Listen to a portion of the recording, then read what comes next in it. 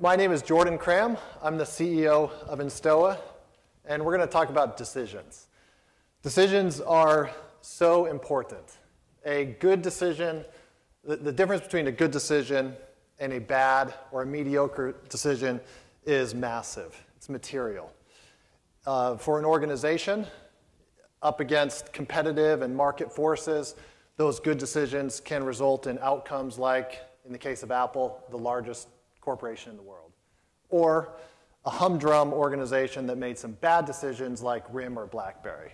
For a project, the aggregate sum of decisions results in a positive outcome that satisfies the broad set of stakeholders and those that do not. For individuals, you all manage teams of people, you lead teams of people. The decisions you make impact their careers and impact their livelihood. So decisions really matter. And today,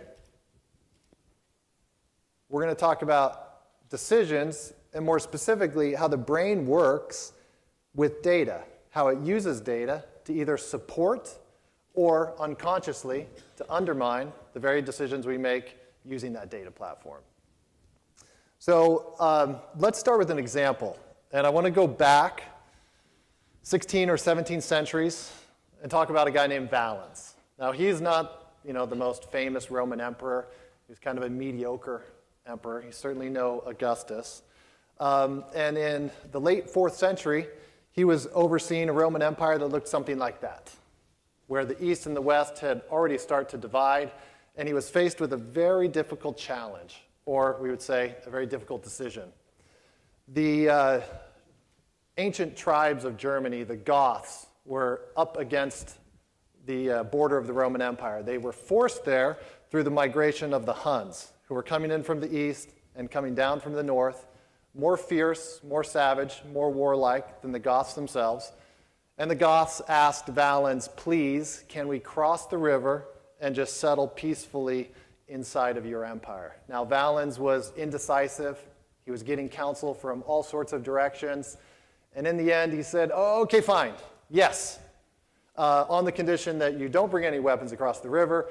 And by the way, we're going to take all your children and we're going to scatter them throughout the entire empire so that you don't pose a threat. So that was a bad decision, and that bad decision was followed up by poor execution of that bad decision. The Goths came across the river.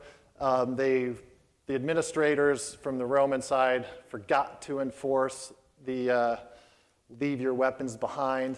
And then, administering the refugee camps, they extorted them. They treated them horribly. There was starvation, hunger, pestilence. The Goths revolted. And you do not want an angry mob of Goths with nothing left to do but fight inside your nation. Long story short, 35 years later, they sacked Rome, and the lights went out on the western half of the empire. The East languished on for another 10 centuries. So we're talking about decisions. Now, none of us in this room are going to make decisions that impact the fate of empires. But we make very important decisions, and we make many, many, many, many of them each hour. So let's talk about examples from the last century. Ross Perot, poor guy, he passed on Microsoft for $40 or $60 million. Excite, for less than $1 million, could have owned Google. Coke launched a product that is in the history books for one of the worst strategies ever, completely misjudging their consumer tastes. Now, you all are bombarded with literally millions of pieces of information. Your brain can't process millions of pieces of information. So we sit there kind of perplexed. What do I do? You do know that the decisions you take, and you have to take them in a timely manner, have significant impact. Researchers tell us that there are about 11 million pieces of information floating in and around us.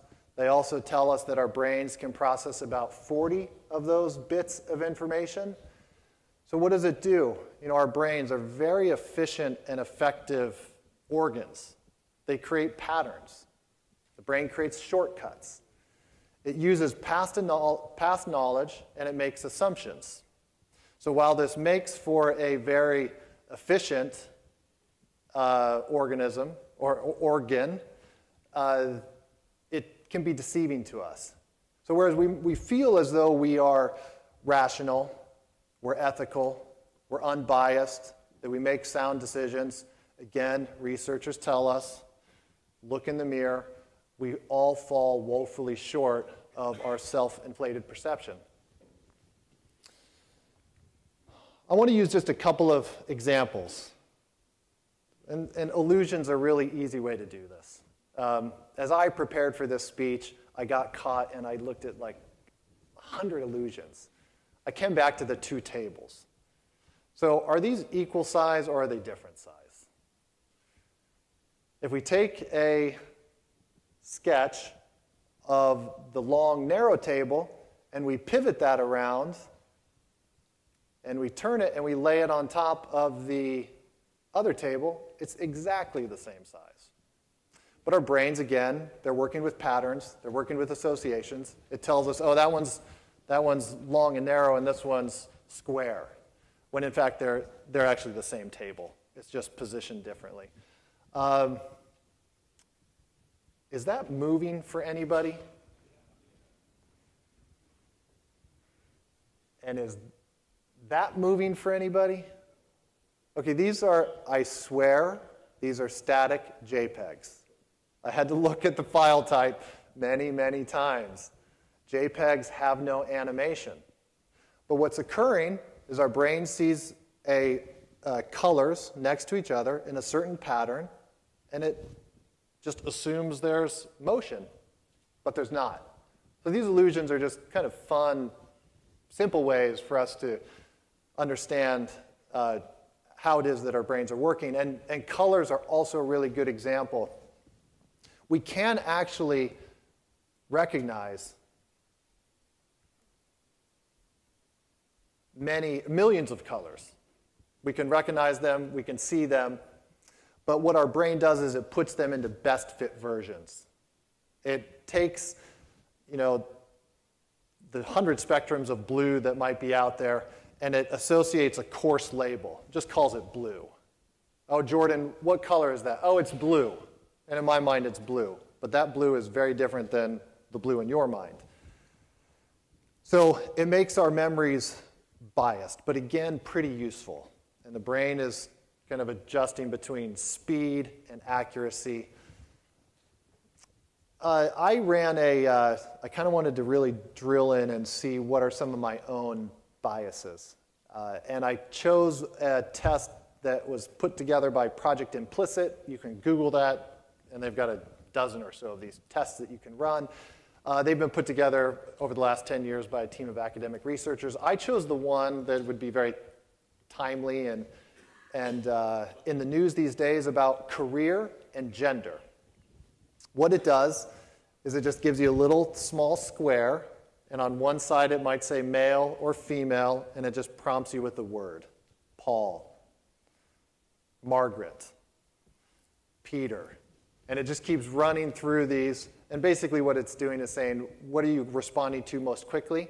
And then it switches and it puts family, career, and it would prompt you with, children, salary, et cetera, et cetera.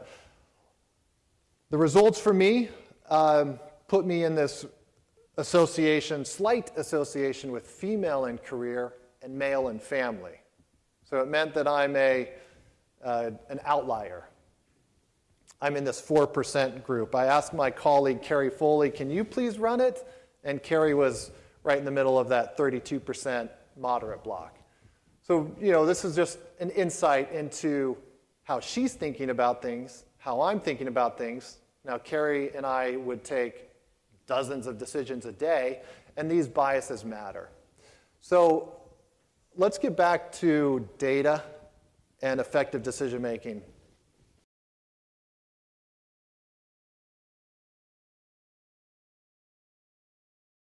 Let's say you have a data system or you do not have a data system.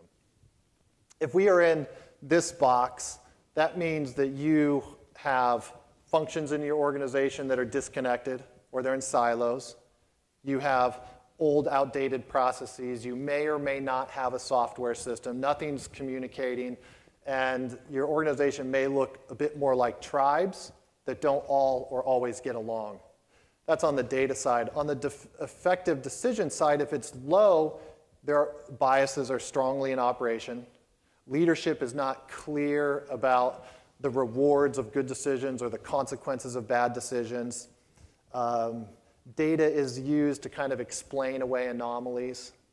If we move over this direction, which is now a positive step, we have high-value team members that have the ability to make effective decisions, but without the data platform, it degrades. So there's kind of always a constant movement from the right to the left. There may be turnover also as a result of that box. Here, organizations may have invested hundreds of thousands of dollars or even millions of dollars into creating these data platforms. They've connected their functions, they've modernized their processes, but it's again, if you sit in that box, there's a continual decay. You know, it'd be like a building that you constructed for $30 million, and each year in maintenance it costs you $6 million. And the value proposition just doesn't stick. But we all want to end up in this box, which is the state of continuous improvement. What we have found in order to get there is you have to meet at that point, and the timing that you meet at that point is very important. If we unroll that 2 by 2, we can see how it all comes together. So what started this line of thought for us? I was working with a business partner of ours, Anna Marie Michaud, over here from CLG, and asked her some questions. Do dashboards work? Now, we're the leading systems integrator for capital projects and facilities. We have been implementing systems, creating data platforms for 8.5 years. I was in a meeting with a client of ours, the head of facilities finance at Cedars-Sinai Medical Center in Los Angeles. He had just come out of a meeting with his project manager using one of our dashboards, and he said, Jordan, they don't see the red or the green indicators. There was a red indicator, clearly said your finance or your cash flow forecast is off, fix it. They didn't see it. So I was really disillusioned. I left that meeting, started asking myself, do dashboards work? How is it that it did not achieve that outcome? The data's accurate, it's timely, it's well represented, people have been trained. It didn't work. And so we started asking other questions. It wasn't enough to pull together good information, well represented visually, training people on how you could use it. The traffic light indicators were failing. They weren't achieving the expected results. The directional arrows of that you're trending worse or you're trending better, again, were not a fail-safe. They didn't guarantee that a better decision was going to be made. We began to appreciate the importance of the decision-making biases or having effective decisions, of understanding what the unintended consequences or the unexpected outcomes were, and the bias for inaction. That there's a pressure to avoid, what could be a career-ending decision if it turns out to be wrong, and that politics is real, that it can inhibit clear and authentic and accurate communication. The dashboard may say go, it may say stop, but the individual still can't decide. So we have to get the data there, but we also have to get the people there. We have to get the people comfortable and able to make those effective decisions. So stakeholders need to be aligned on what the dashboards say, what the information says. Everyone needs to buy into that it represents the common interests. And then the bad news is put on the data. And we put that data to work in making an effective or creating an effective decision environment. So the question is, can you solve this? The answer is yes, you can solve it, and we'd like to walk you through how. Let me just kind of close up in the next minute or so about the facilities and construction industry and an example there. Something that I'm personally extremely passionate about is that our industry is massive. McKinsey estimates that the infrastructure investment in capital by 2030 will be $13 trillion annually. PwC's estimate is a little bit more conservative, $9 trillion in 2025. We are talking about huge, huge amounts of capital that have significant economic and social impact. And yet, when we look at construction's productivity, it's flat or in a state of slight decline relative to other industries. And this is a comparison by McKinsey versus the manufacturing industry. If you go back even further, we see that this is not a new trend, but for several decades, construction productivity has been flat or in a state of decline. Now, there is some good news recently. I got this post that 37,000 construction jobs were added in March. What would be great is that 37,000 productive jobs are added in construction.